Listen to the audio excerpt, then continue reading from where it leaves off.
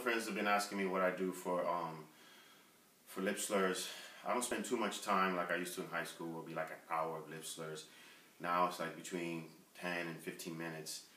And I do a mixture of things, but one of the books that I like is by Laurie Frink and John McNeil. I had the privilege to study with her in New York City for about a year.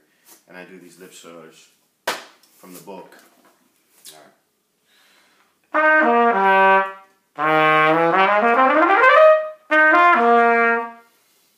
So she wants you to do them in like 3 different tempos, nice and slow, and then you speed them up. So I'll do the first one.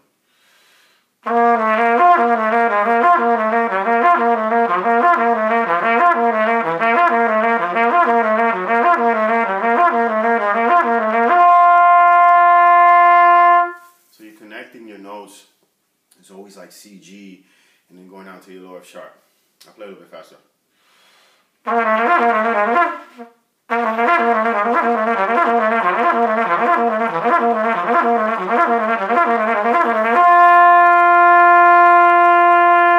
I always try to see if I can play it really fast without messing it up. Let's see if it comes out.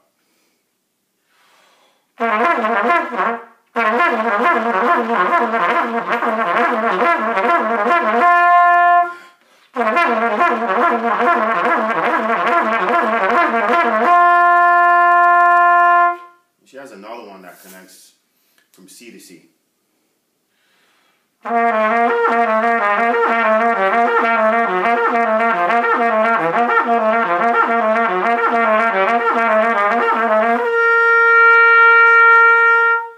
try to concentrate on the low notes, making sure that they're coming out strong.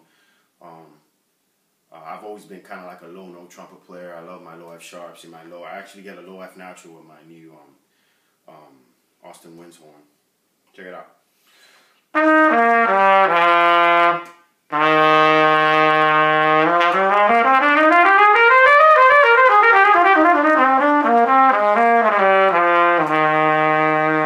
So I'll try that lip slur faster.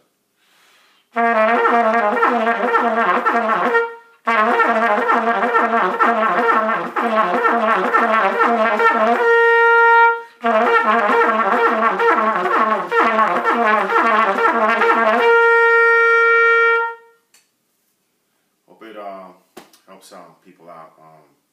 Thanks for checking out the video.